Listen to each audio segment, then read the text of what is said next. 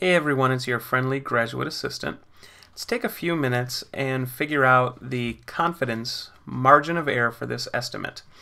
Let's say we've got issue Z and we've got 1,000 respondents and we need to figure this on out.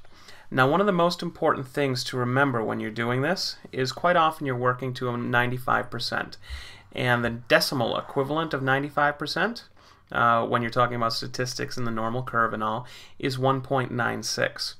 So we have our equation written here already. The way that we're going to set this up is 1.96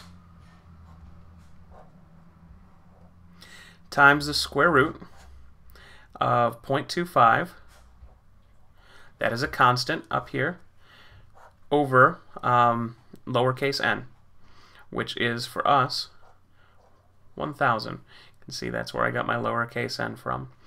If we work this out, 0.25 over 1,000 is what is it? 0.0158.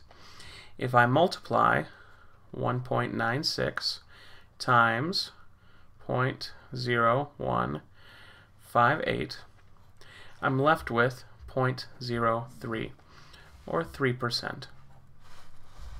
So when we're looking at using 1,000 respondents, our maximum confidence margin of error is 3%. So we can estimate the outcome of issue Z plus or minus 3%.